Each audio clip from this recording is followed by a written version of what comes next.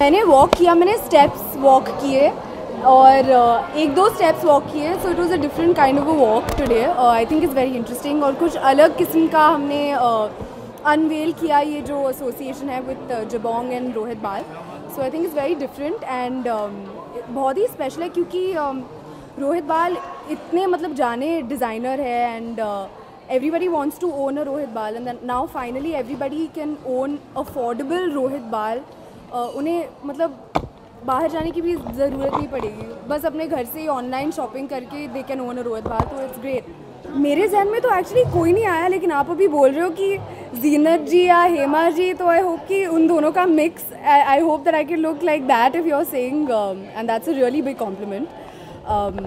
And वो हमारे legends रहे हैं एंड बहुत ही बड़े इंस्पिरेशन रहे हैं, सो थैंक यू। मैं इंडियन ड्रेसिंग को सबसे ज़्यादा पसंद करती हूँ क्योंकि I feel like is the most flattering garment on an Indian woman और actually on any woman. Her continent से वुमन होगी तो I think an Indian garment will look very beautiful on her.